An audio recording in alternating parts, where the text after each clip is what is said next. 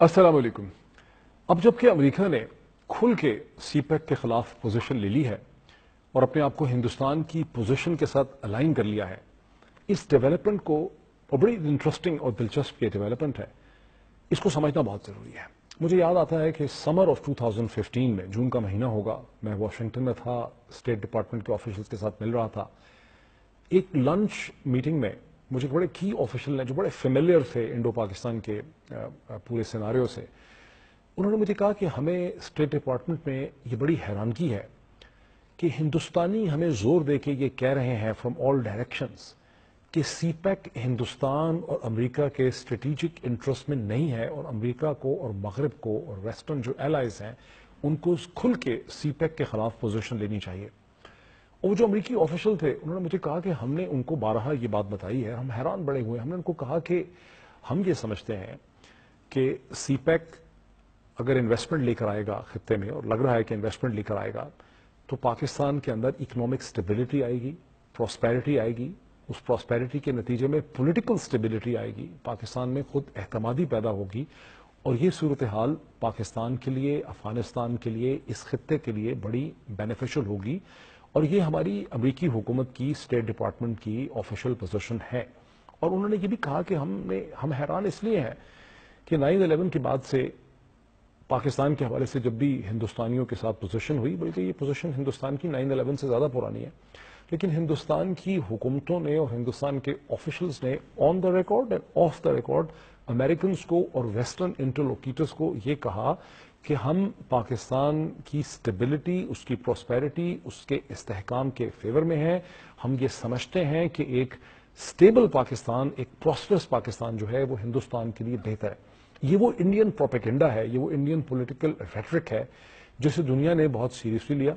और पाकिस्तान के अंदर भी ऐसे नाइव लोग जो हैं, लिखने लिखाने वाले, मीडिया में, सोशल सिविल सोसाइटी में, उनकी कोई कमी नहीं है हमारे एनजीओ ब्रिगेड में, जिन्होंने वाकई ये बिलीव किया कि हिंदुस्तान इस खत्ते में पाकिस्तान की बेहतरी चाहता है, और सारे मसले मसाइल तो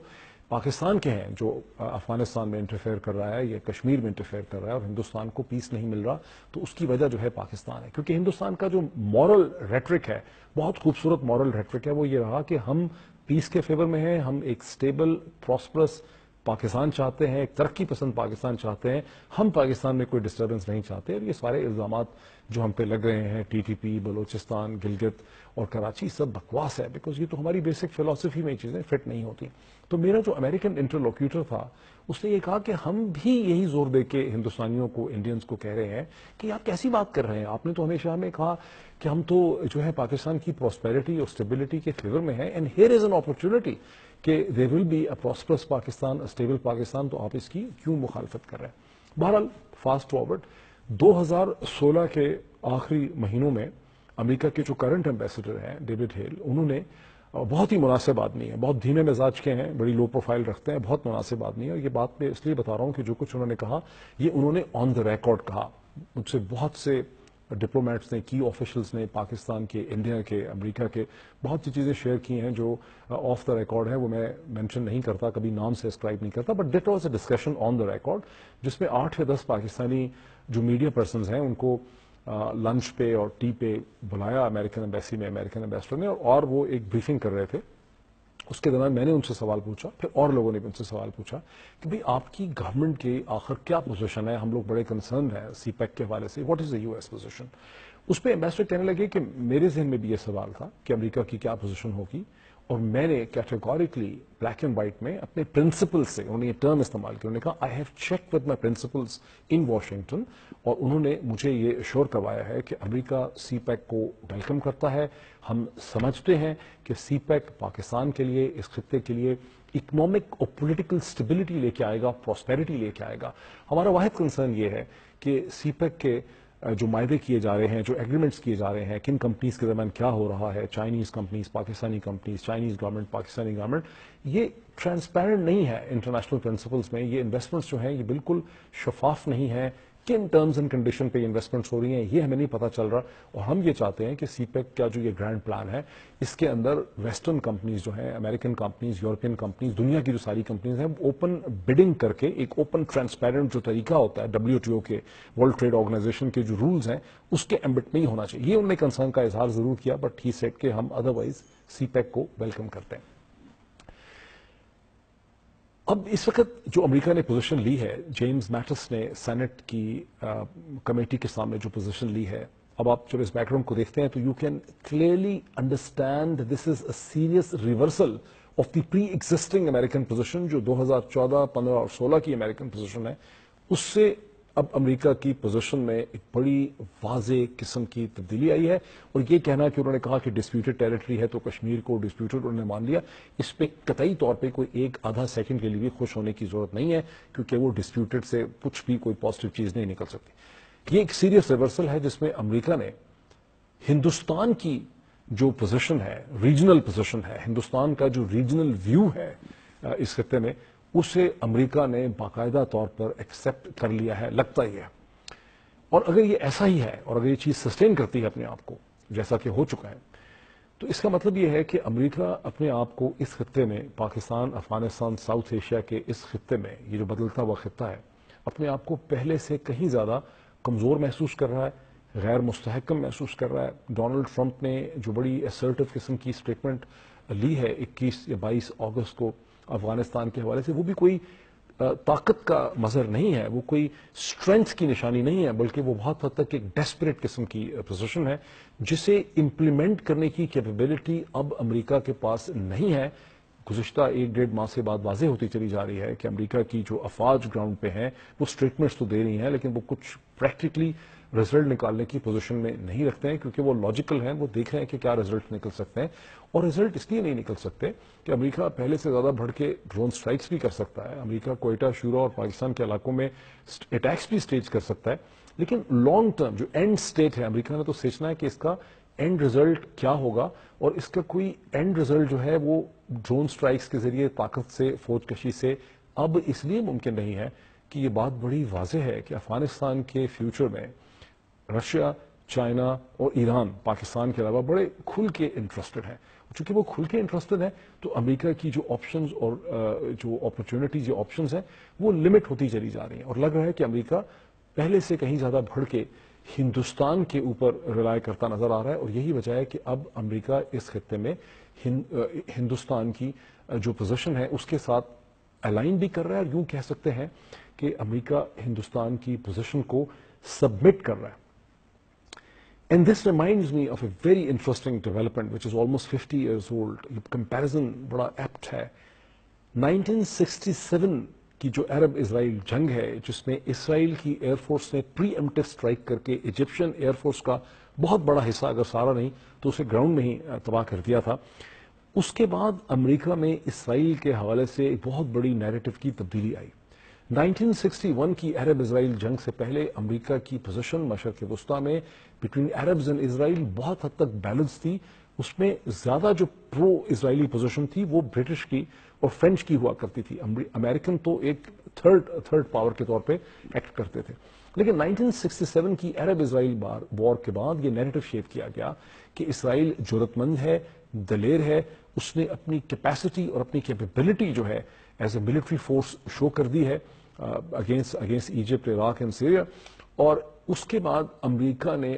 اپنی پالیسی کو اس طرح سے اسرائیل کے ساتھ الائن کیا, یا اسرائیل کی لابی نے اس طرح سے وہ نیریٹو واشنگٹن اور نیو یارک میں بیچا کہ جو گزشتہ 50 برس کی ہسٹری ہے 1967 کی وار کے بعد, اس میں ہم امریکہ اور اسرائیل کے مفادات کو ایک دوسرے سے الگ تلگ کر کے دیکھ ہی نہیں سکتے. لیکن ہوا کیا,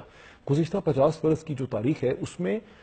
امریکہ کی طاقت, امریکہ کا پیسہ, اس کی عسکری طاقت, اس کی ایئر فورس, اس کی سیٹلائٹ پاورز اور اس کا جتنا بھی ذرائع ابلاغ کی طاقت ہے وہ مشرق وسطیٰ میں جب بھی استعمال ہوئی وہ خالصتاً کوئی امریکی انٹرسٹ میں استعمال نہیں ہوئی, کیونکہ انٹرسٹ ایسے ضم کر دیے گئے, مرج کر دیے گئے کہ یہ لگتا ہے جیسے اسرائیل کے انٹرسٹ امریکی انٹرسٹ ہیں. لیکن جیسا کہ کچھ لوگوں نے, جیسے 2 امریکن جوش آتھرز نے کتاب لکھی تھی اسرائیلی لابی جس پہ بہت کھپ پڑی تھی, انہوں نے یہی اینالائز کیا کہ یہ ساری پالیٹکس ایسے شیپ ہو گئی ہے, یہ کر دی گئی ہے کہ امریکہ اسرائیل کی انٹرسٹس کے تابع ہے. 9/11 کے بعد بھی آپ دیکھیں کہ جو نیو امریکن سینچری کا پلان سامنے آیا وہ بھی خالصتاً زائنسٹ انٹلیکچوئل جو ہیں وہ اس کو شیپ کر رہے تھے. اور عراق کی تباہی اور اب جو سیریا کی تباہی آپ نے دیکھی, لیبیا کی جو آپ نے تباہی دیکھی, اور وہ جو پورا پلان تھا مشرق وسطیٰ کو ری آرڈر کرنے کا, یہ سارا کا سارا خالصتاً اسرائیلی انٹرسٹس کو سرو کرتا تھا. عراق کی ڈسٹرکشن سے, سیریا کی نیوٹرلائزیشن سے اسرائیل جو ہے اس کے مسائل مشرق وسطیٰ میں بہت کم ہوئے ہیں. آج آپ دیکھتے ہیں کہ اسرائیل ایک ایسی طاقت ہے جس کے ساتھ مجبور ہو کے عرب ممالک جو ہیں, سعودی عربیہ اور جو جی سی سی کے ایلائز ہیں, وہ سب کسی حد تک, یعنی بہت حد تک پرو اسرائیلی ہیں, اور وہ ایران کے خلاف ایک محاذ آرائی کر رہے ہیں. یہ ایک بڑی امپورٹنٹ ٹیکٹونک موو ہے مشرق وسطیٰ کی یا دنیا کی پالیٹکس کی.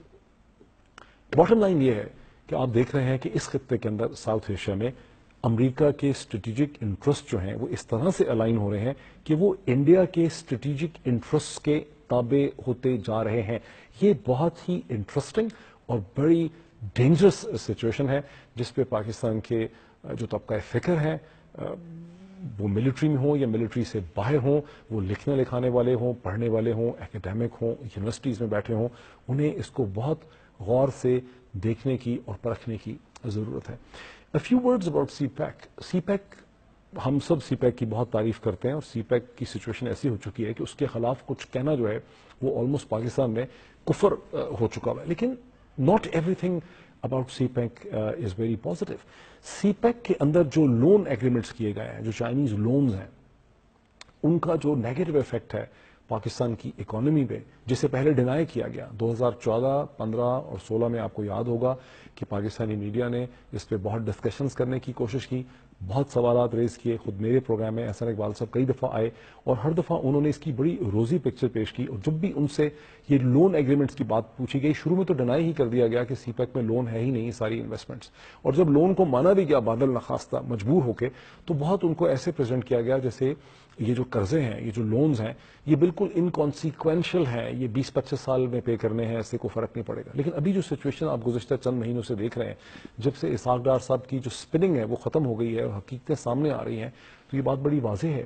کہ جو لون کنڈیشنالٹیز ہیں CPEC کی, وہ پاکستان کی بیلنس آف پیمنٹس پہ بڑا سیریس پریشر ڈال رہی ہیں. اب اس کے نتیجے میں اگر پاکستان کی بیلنس آف پیمنٹس کمزور ہیں تو پاکستان جائے گا کدھر؟ پاکستان کو پھر جانا پڑے گا واپس امریکہ کی طرف, مغرب کی طرف, ویسٹرن کلب کی طرف, IMF کی طرف, پیرس ریسکیجولنگ, جو پیرس کلب ہے اس کے پاس ریسکیجولنگ کے لیے.